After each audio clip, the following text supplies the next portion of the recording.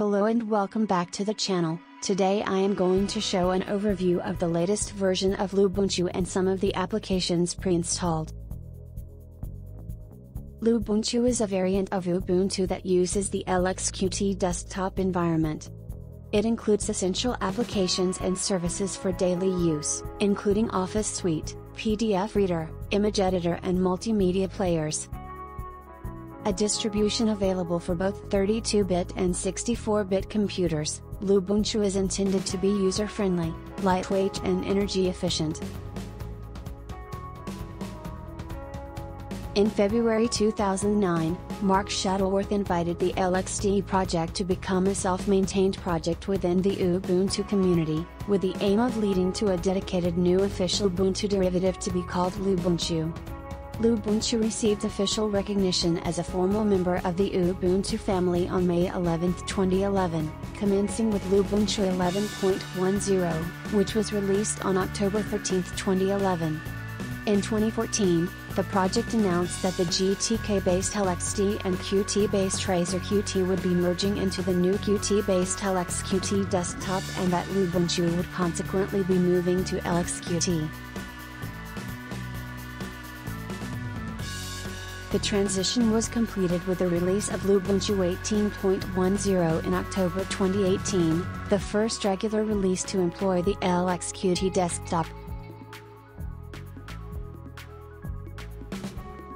Lubuntu uses systemd as its init software and supports Btrfs, X3, X4, JFS, RiserFS and XFS file systems. For package management, Lubuntu uses apt. Here you can see the commands to install software from the command line using the apt package manager.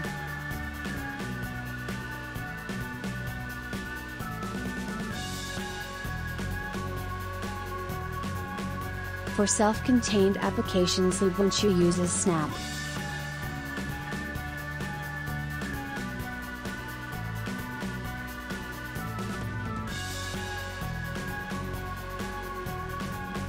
Lubuntu includes version 5.11.0 of the Linux kernel.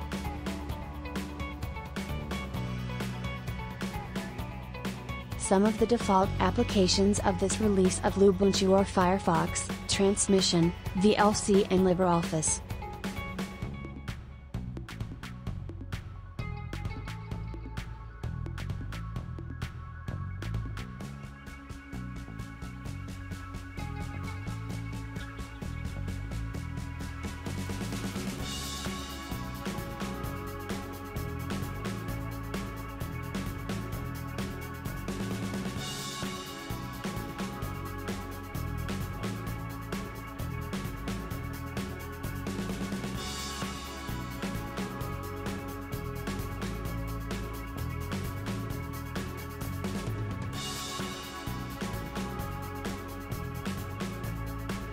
Please feel free to tell me what you think of the latest release of Lubuntu in the comments section.